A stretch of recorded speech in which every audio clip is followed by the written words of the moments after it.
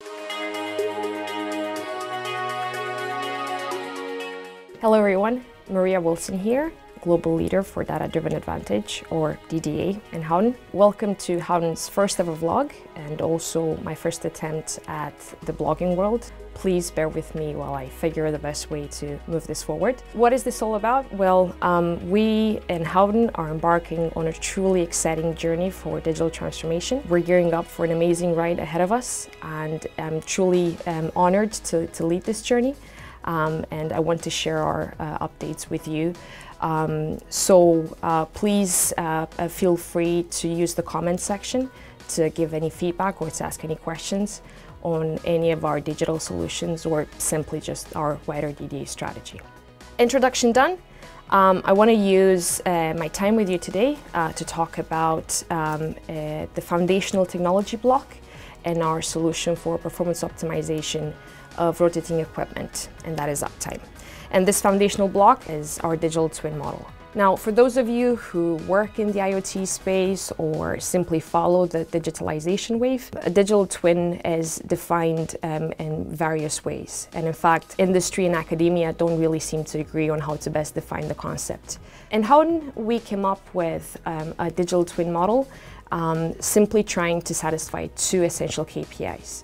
One of them is about the value that this model can enable to our customers' operation, and the other one is about the value that it can enable us.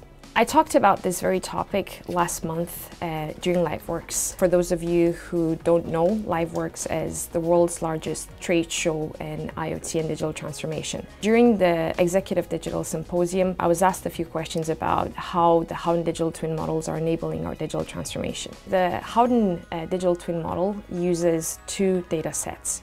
The first data set is something that actually reflects our core experience, and that is of being an OEM for over 160 years. We're using all the design data that we have in our data books, design manuals, drawings, CAD models, selection software to create what we call a theoretical performance map. And then we have a second data set that feeds into this digital twin model. And this is what we call an operational data set, and is being fed through the model directly by the sensors that are deployed around the equipment in field. So the digital twin model and Uptime essentially runs an analysis between the operational data set and the theoretical data set. And by identifying that difference between the two curves of performance is how we enable Uptime to deliver the functionality of performance optimization for rotating equipment. This is it for our first vlog. Thanks very much for your time.